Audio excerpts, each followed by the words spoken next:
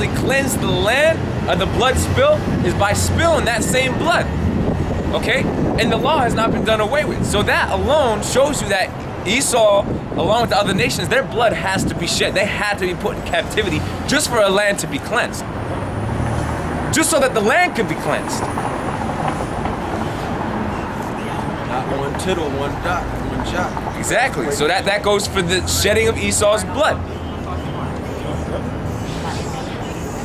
And when you look up, I believe, Edom or Esau in the dictionary, it tells you that Edom is the only neighbors of the Israelites that have no forgiveness under the Most High.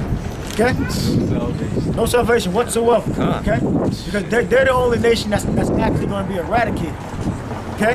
The other nations, after 1,000 years of hardcore slavery, they're going to go back to their respective lands and they're going to live out their lives, but they're going to be subject to us, to Israel. But Esau, you're going to be completely destroyed. You're going to be completely obliterated.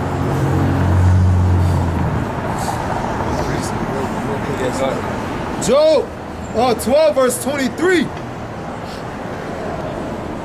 He increaseth the nations and destroyeth them. He increases the nations and destroyeth them. Okay? I'm sure if you've been looking at the census, they tell you that today we have more people on the earth than we ever had during any time period. Okay? The scripture just said, it said he increases the nations.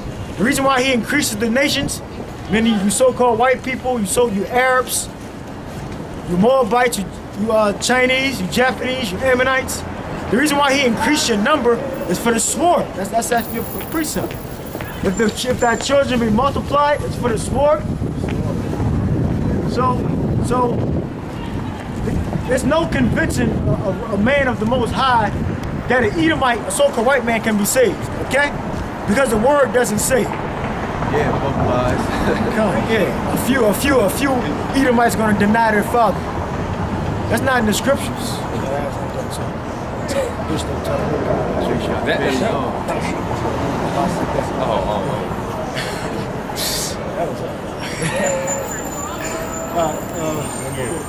So Romans 9:17, even the scripture saith unto Pharaoh, even for this same purpose have I raised thee up. Yeah, so Isaiah, what is that, 45? And the Lord creates light and darkness.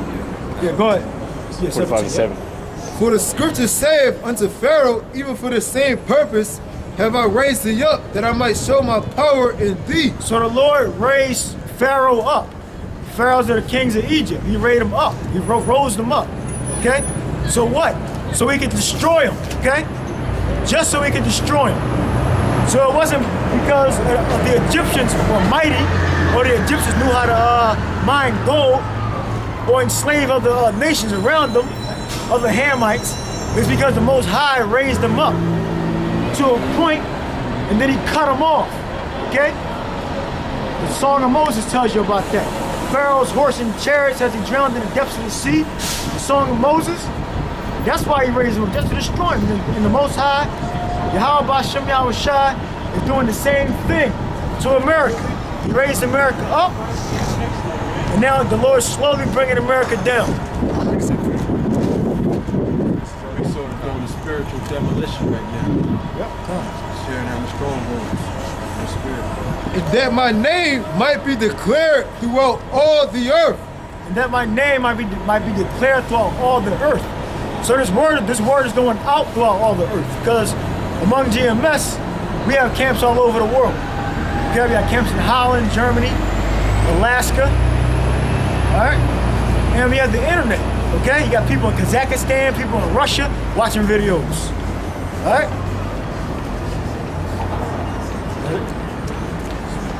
Therefore have ye mercy on whom he will have mercy. So it's up to the Lord, okay? It's up to the Lord who determines. He's the one who determines who lives and who's going to die, okay? The so-called white people, you're going to be put to death, right? That's right. You don't think it's natural to wear a coat when it's fucking cold outside, okay? Or to bundle up. Or to be fucking wearing shorts, fucking 10-degree weather. Yeah, that's not natural, all right? They pride. Now. Natural outdoorsmen, you know? Yeah. Outdoorsmen, mountain climbers. In whom he will, he hardeneth. whom he will, he hardeneth. Okay?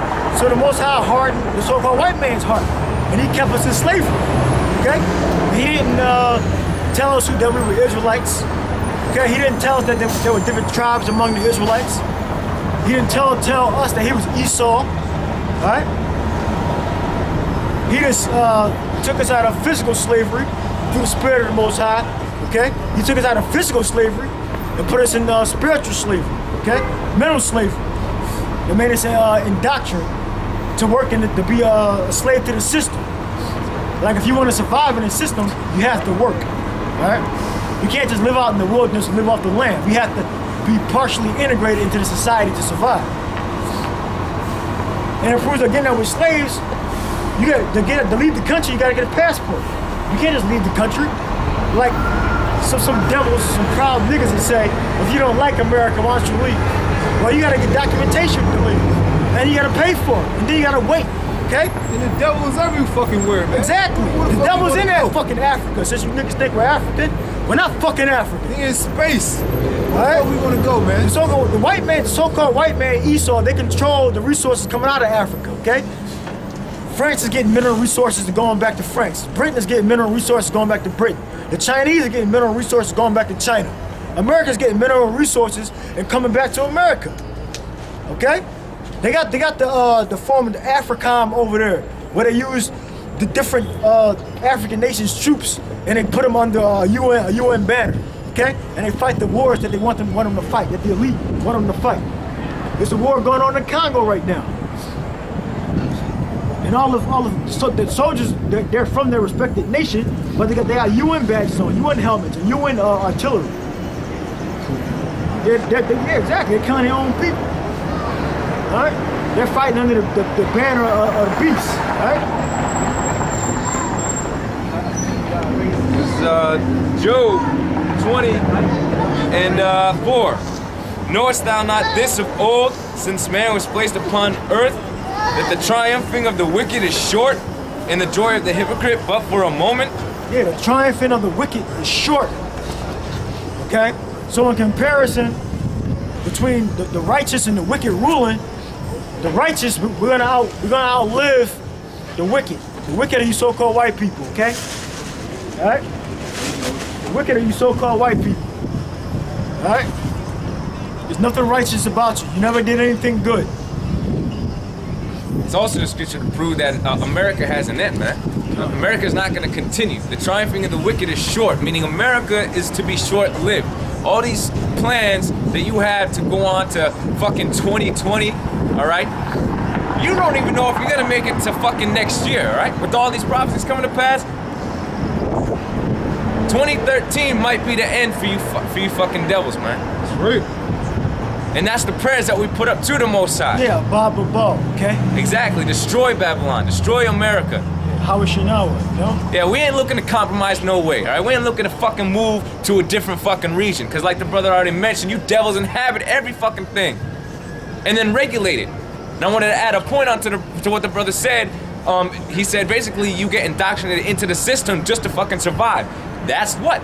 The fulfillment of the curses. Us having to go to our enemy for one of all things.